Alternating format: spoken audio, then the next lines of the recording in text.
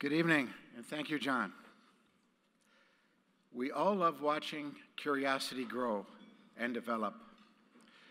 Curiosity that inspires us to learn, to grow, to do things, and to improve our lives and those of others. I believe it is fitting that the award I have the privilege of presenting tonight was named after a man who, 30 years ago, as president of the SAE, and together with his colleagues, laid the groundwork for what today is the SAE Foundation. Sponsored by AVL, the Gordon Millar Award, now in its 6th year, is given in special recognition of an individual or organization that best demonstrates continuous philanthropic support of the SAE Foundation mission. Innovation has been one of John Deere's core values over its 180-year history. For its business to be successful, Deere serves its higher purpose of improving living standards for people across the world, including the growth of a global technical workforce with the necessary skills to create the innovations upon which our world will depend.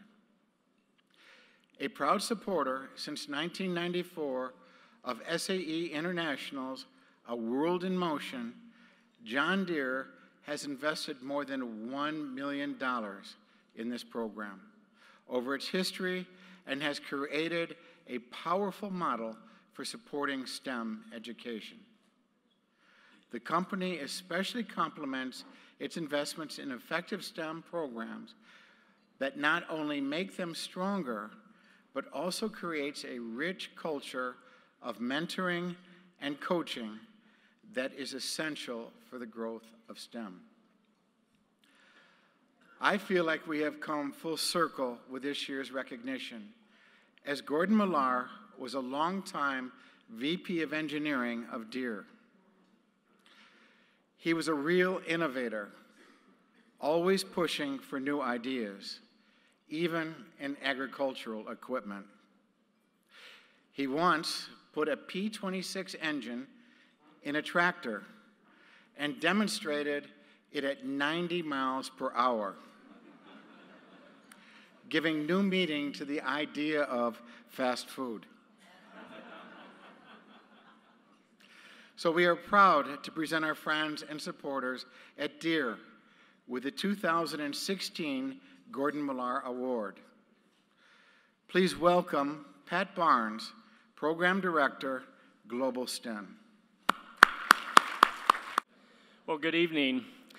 I'm deeply honored to accept this award on behalf of John Deere and our more than 57,000 employees around the world. I'd like to thank AVL for sponsoring the award and the SAE Foundation for this recognition.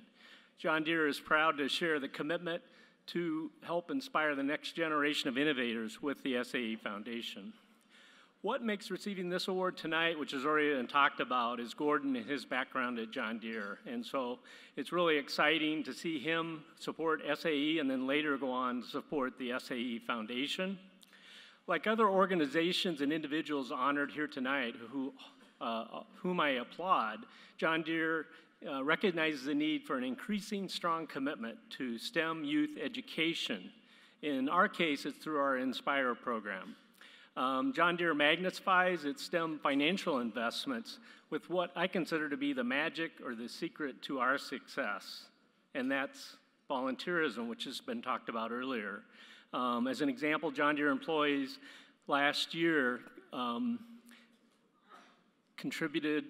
recorded 120,000 hours around the world volunteering, and about 20% of that was for supporting STEM youth outreach, which included the SAE A World in Motion.